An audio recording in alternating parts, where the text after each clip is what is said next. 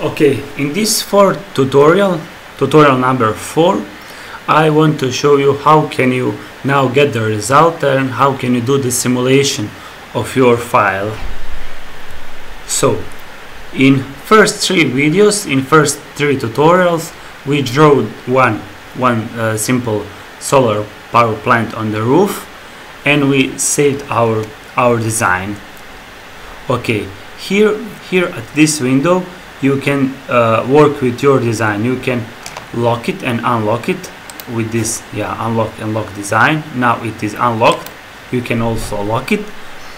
You can also, in every time, you can go and do this edit design, so it will open your design and you can do the modification of your design.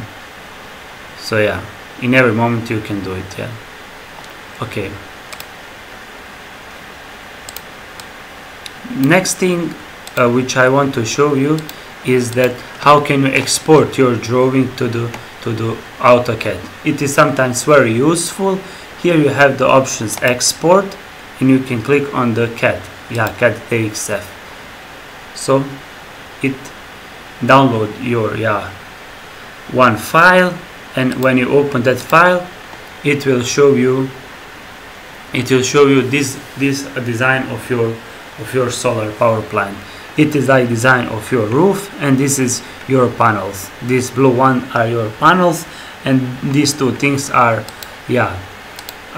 some like objects on the roof and like one tree on the roof. Yeah, and this is everything in our CAD, and you can click on that, you can delete it, you can do the modification in AutoCAD with this file. Yeah, it is very useful, and it is very good because this program HelioScope is working with AutoCAD.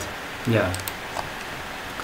Okay, you can also do if you want to do like more than one design for the same project. Maybe if you want to do like 2 or more different design for same location to see what is the optimal design, optimal orientation. Maybe you want to do what is the fixed track orientation of solar power plants, or maybe to the east-west orientation of the solar power plant to see what are the difference between these two design. You can go and click on the new design. It will do the new design for the same object, because here you see it is still the FAT 201 design, FAT 201 object, and just like second design you want to do like it is design 2, it will immediately say that it is design 2. You can go click and it will be like the second design for your object. Now you can start from the beginning, do the calculation, draw the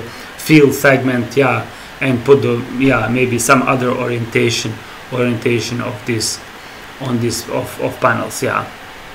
So I will just click and okay, I will now delete this second design. I don't need that second design. Okay, next step is when you finish this design, you said like it is finished design, I want to lock it. Okay, not to change it. It is lock design, and now I want to do like simulation of this design to see what is the production, what is the efficiency of this design. You go to report, and here it is written design 1 and your power of your design, and you can go and click on some there is 3 different options, and you can go and click on the condition set.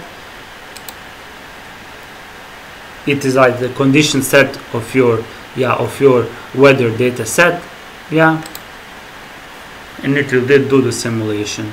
Okay, I want to delete it because I already did the simulation. So it will be design 1, and it is the design 1, and I just want to start the report for design 1. Condition set, new design, generate a report, create a condition set. Okay, new conditions. Okay, new condition. It is from the nearest metal alarm station. Click on the new condition set, it will do, and now click on the simulation. Simulation is done, and you are here getting some reports. You can change it to see what is the performance ratio, what is the energy, and what is the kilowatt of hour or kilowatt panel. Okay, in next tutorial we will find how to work with these reports, how to analyze these reports.